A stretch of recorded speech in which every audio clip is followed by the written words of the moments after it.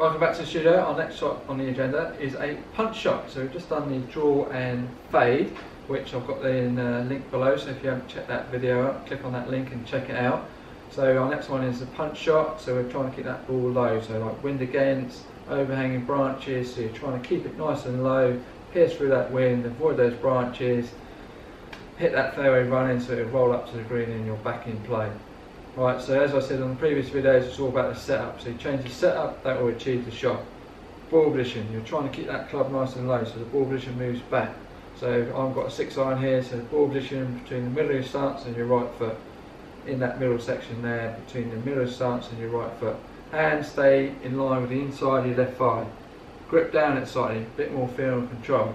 We're not looking at distance, we're trying to punch it down there. Got control, we're trying to get back in the game in the scenario that we're in. Spine angle tilt, slight spine angle tilt to the left, 60-40. Slight head tilt in sync with the spine angle, that encourages you to hit down that shot. Maintain that position, you'll achieve that shot. So it's not too complicated. Ball, hands, weight, head, tilt, maintain, hit down, boom, there's your punch. Let's have a go. So we've got overhanging branch in the way, trying to run it down to that green. Get our set up, maintain that position and execute that shot.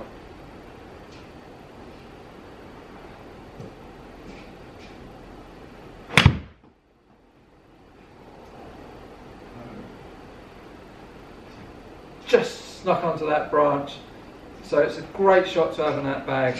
Just got to maintain that position. Any questions or comments, send them through. Have a go at that, have a go down that range, see how low you can keep it. Try it with all various different clubs. It's a great shot to call upon. Like I said, overhanging branches in the wind, get that position, ball, hands, weight, head, maintain, bang. Any questions or comments, send them through. Give the video a good thumbs up. Make sure you press that subscribe button if you haven't already, and I'll see you on our next one.